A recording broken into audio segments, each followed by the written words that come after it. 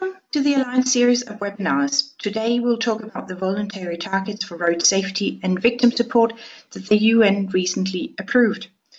In November 2017, United Nations member states reached consensus on 12 performance targets that altogether work towards reducing road deaths and aligned with the Sustainable Development Goals 3.6 and 11.2.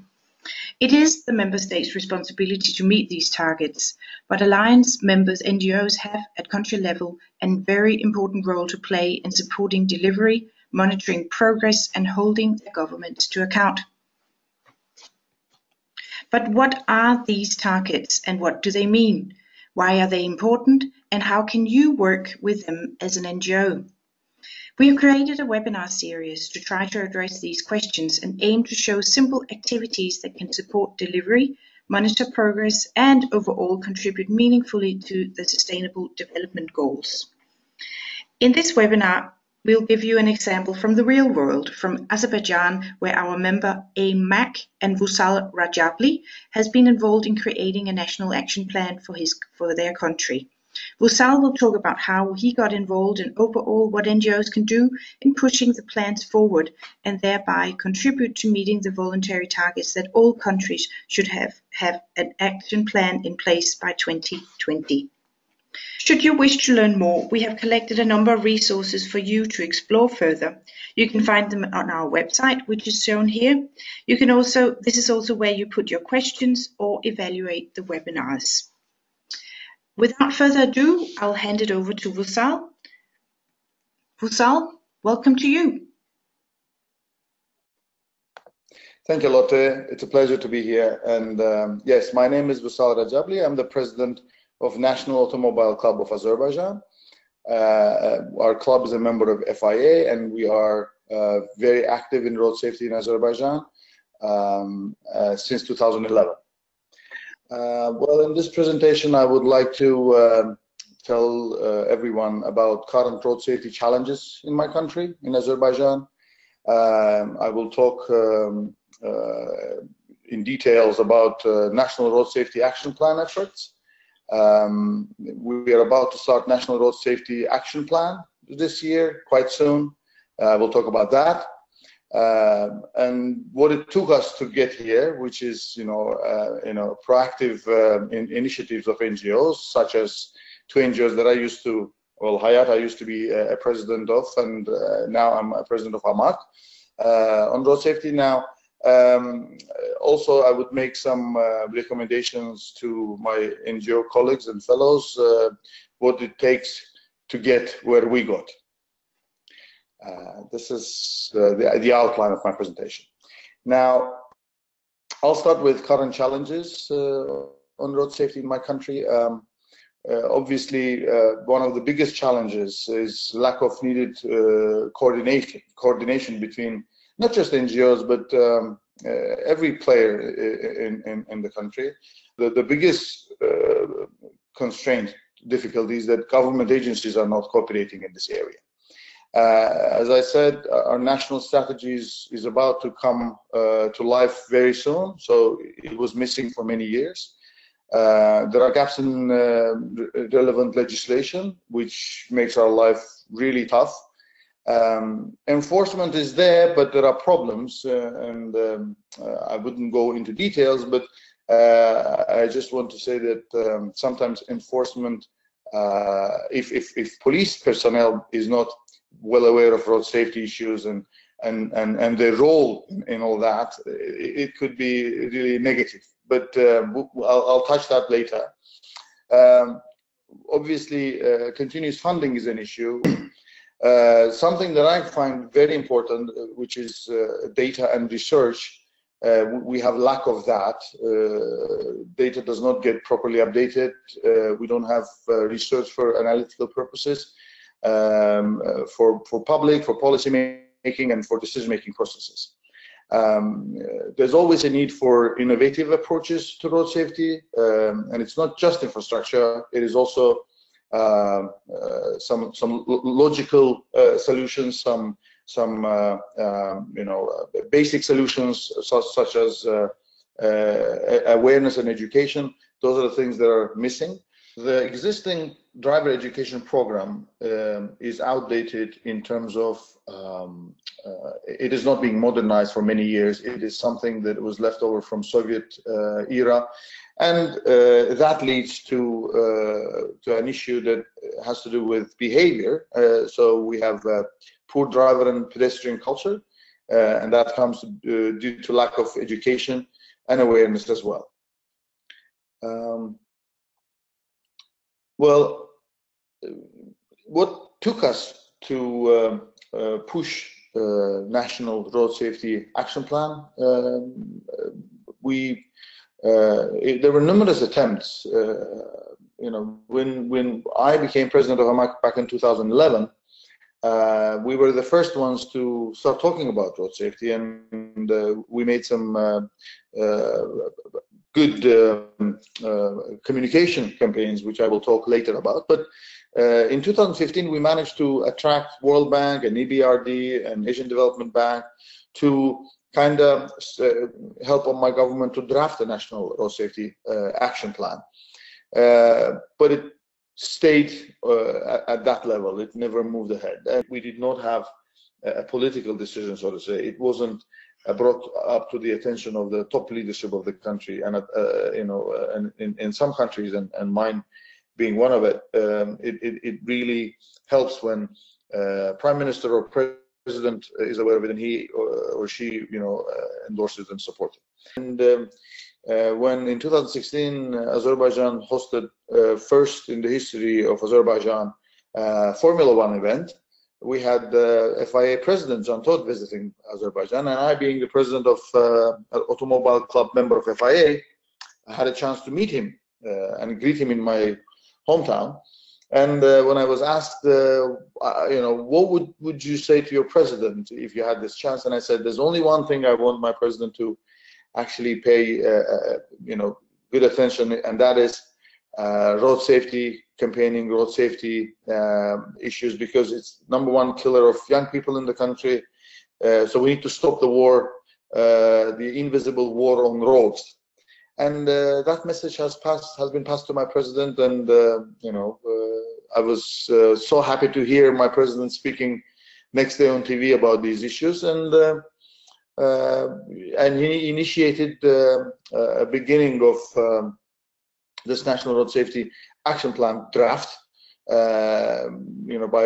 He initiated an establishment of a working group of relevant government organizations, CSO members, independent experts, opinion leaders, lawyers, and obviously our club, my organization, was a member of that working group, which was within the Cabinet of Ministers. So it was a very high-level working group. We were only 2 NGOs, which is AMAK, the National Automobile Club of Azerbaijan, and AF, Azerbaijan Automobile Federation. Both of our clubs are member of FIA, and Azerbaijan Automobile Federation is doing a lot in the field of sport and road safety in Azerbaijan, and being quite an influential organization as well, they have been authorized to chair this working group at the Cabinet of Ministers, and we being very close partners with them, it makes our life easier. Our voices are heard. If we speak together about the same issue, it makes it much better. AMAK chairs a consortium of NGOs in road safety. So we were voicing the position of about 10 NGOs, and not just NGOs, but also some people that are experts, that are activists, promoters, etc. And obviously, when you speak out on behalf of a third sector, a group of NGOs, it makes your point stronger, and you obviously cover many areas, not just one that you're good at, but many. And that was the strength of AMAK in the working group. It's better to have one strong NGO expressing opinion of dozen NGOs than having dozen NGOs speaking out, in a distorted way, each asking for one and not not having a united kind of position. I think what we managed to bring to that national action plan is a political will, because we made it clear that as long as there's political will, money and the rest can be managed. We can find money, we can involve sponsors, we can attract funding, sponsors, etc. But as long as there's a political will. So the draft was prepared. It's been reviewed by every relevant ministry and organization and player. And at the current status, it is a final version. It has been approved at every level. Now, I want to describe a bit what is within that action plan. It is multispectral and designed to be implemented on national, regional, and global levels in general, the action plan, with the primary focus on national and local level actions. The implementation of activities are designed according to 5 pillars of the decade of action for road safety. And for those who don't know about those pillars, it is road safety management, safe roads and mobility, safer vehicles, safer road users, post-crash response. We have also managed to sneak in some environmental issues, because as we all know, cars are affecting environment pretty much heavily, but that is not within road safety. I'm just saying we use our opportunity to make that action plan very, very useful, so to say. So each activity has its own bound targets and assigned executive bodies, like Ministry of Education is in charge of their piece, Ministry of Healthcare is in charge of their part, and we as NGOs are an active implementers and those who monitor how our government institutions are going to do their parts.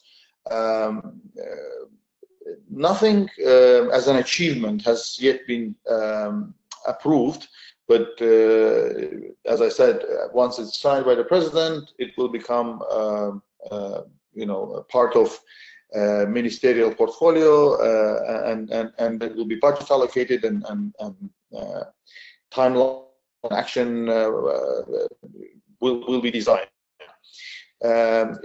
Action plan is not being published yet, and only involved agency has access to it, but nevertheless, it is quite ready. Now, let me talk to you about how to get involved, in how we plan to get involved, and in general, how NGOs can get involved in this kind of action plans. Definitely, it is true in the case of Azerbaijan, my government does a lot of stuff, but there's always a gap, which for numerous reasons. Reasons could be unimaginable, but it could be financial constraints, it could be political constraints, it could be elections coming up, it could be some other economic crisis reasons.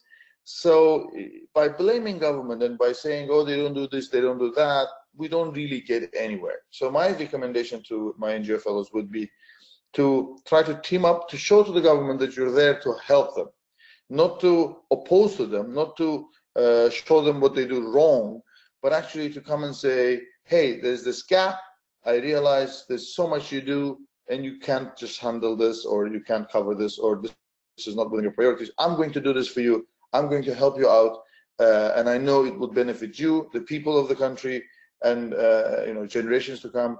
Now, let me talk to you about how to get involved, in how we plan to get involved, and in general, how NGOs can get involved in this kind of action plans. Well, we plan to practically implement road safety initiatives through projects, campaigns, and petitions. And we advise to do the same. I mean, you never stop. You continuously do campaigning.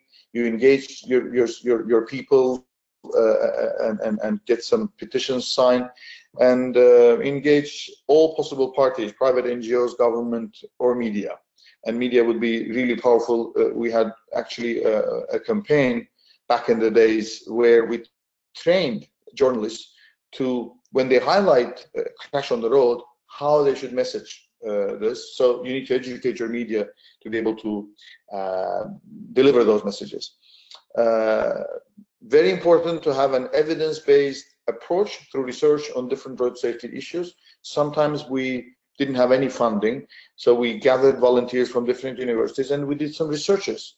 We used existing data, we did some additional surveys on the streets. So we always relied on data that was evidence-based. This is very important. Creating a network platform for all the sectors to get together and work under one umbrella is very important. You could find some strong organization to take a lead, or a person, politician, celebrity, whatever works in your country, and build a network around that leader and be under one umbrella. You need to have constant meetings, roundtable discussions, individual meetings, press conferences with participation of relevant stakeholders to constantly raise awareness on the importance of this issue and to bring it to their agenda, because especially politicians, they are always busy and many people are trying to sneak new things into their agenda. So we NGOs, we activists, road safety advocates should always remember to bring it to the agenda of important people to always discuss it.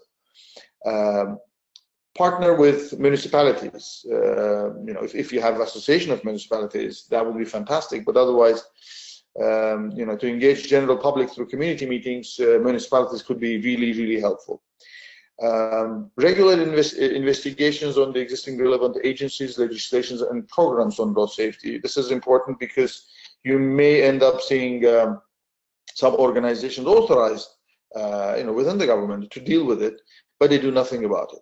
So you find out about those agencies, you find out about their scopes, you go and meet them and talk to them and promote them to do road safety projects, activities. What we did, we created a working group consisting of relevant government bodies, NGOs, and private sector back in the days. We also invited independent experts, some opinion leaders, even lawyers. And it was very helpful because we could have a platform where we could talk about it. We all share the same idea, which is to save people's life. And this way or another, everyone gets affected by problems on the road. So all those deep knowledges, so to say, of people of this country, of their behavior, matching with some transport and mobility expertise, helps us to understand the gaps, see the gaps, and then to contribute with solutions and with ways of how it can be sorted with minimal resources, and find those people, put them together in a working group, gather once a month, and it would definitely give an effect.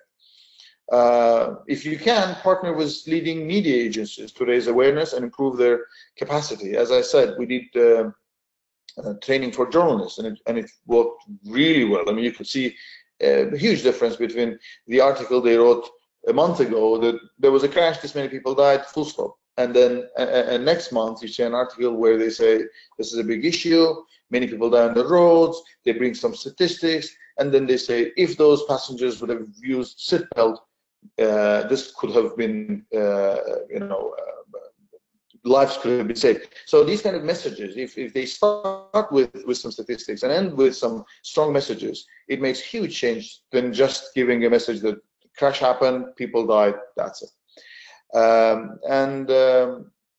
You know, key messages on road safety is very important. You may be the ones designing those key messages, but you need to have your channels, your resources through media agencies, whether it's traditional or social media, it doesn't matter. Push those messages through, and that's very important as well. Okay. Let me tell you now about what I, with my organizations, have done to promote road safety in my country. We brought up this issue of road safety. Nobody actually heard of that before. They all knew, crashes are happening. They all knew people are dying, but never, people never paid attention to this matter. So since 2009, we started communicating this issue to public. And we did some successful projects with Hayat, we did safe villages sponsored by EBRD. We had a big highway being constructed with EBRD money, and we got their permission, and we worked with 20 villages. We did a video with a Eurovision Song Contest winner from Azerbaijan, Nigar Jamal. She's a very good friend of our team, and we named her our road safety ambassador. So we made a very popular video with her participation, which was very popular among young people in my country. Together with IST, we did a research project among pedestrians aimed at finding out their existing knowledge, perception, attitude, and behavior in terms of road safety in Baku, because some people don't even think about it. And my last thing within Hayat was promoting the use of child car seat.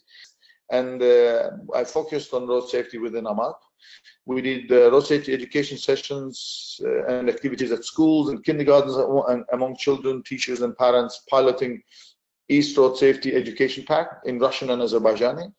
We did training on defensive driving and first aid for taxi drivers and their management in cooperation with relevant government agencies to improve road safety.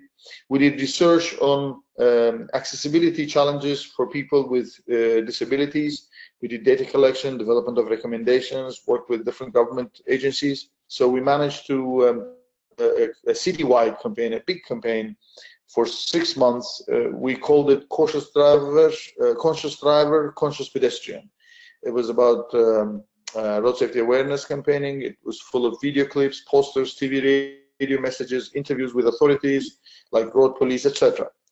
We work right now, by the way, thanks to a seed grant from Alliance of NGOs on road safety, to advocate for increased use of child restraint in cars and adoption of policy incorporating use of child restraint system in backseat by 2019. We do have a legislation on child seat, but it is wrong. And that's when I was talking about enforcement. It can be wrong, and that's going to be adopted by 2019, and we're going to start next year a big enforcement on that. And out of that many projects, this would be the last to mention. We are developing and implementing an effective advocacy campaign on road safety education to achieve road safety education policy change in Azerbaijan. But I think this is just to highlight what you can do and how things evolve. To summarize, I'm pretty sure same as you, a lot of challenges in this field.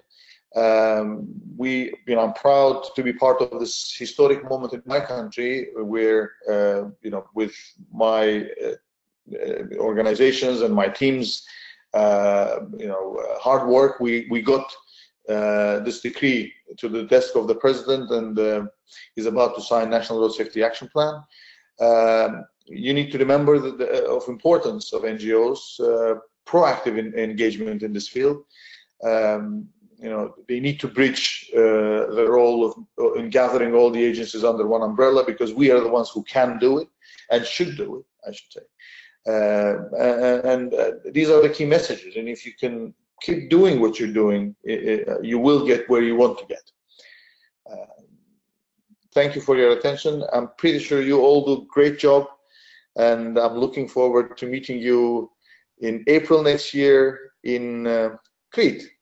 Thank you. Exactly, Vusal. That's a good ending. Now, everyone can ask questions. They can. We have a form that is on our website where they can ask you questions, and if they have anything specific that would like to learn from you. So thank you for offering that as well, Vusal, and thank you for your time. My pleasure. Yeah, okay. Thank you very much, Vusal, for a very interesting presentation. This webinar is available online, and you can go back and listen to it as many times as you like. Should you wish to learn more, we have collected a number of resources which can be found on our website. Thank you for listening, and have a safe day.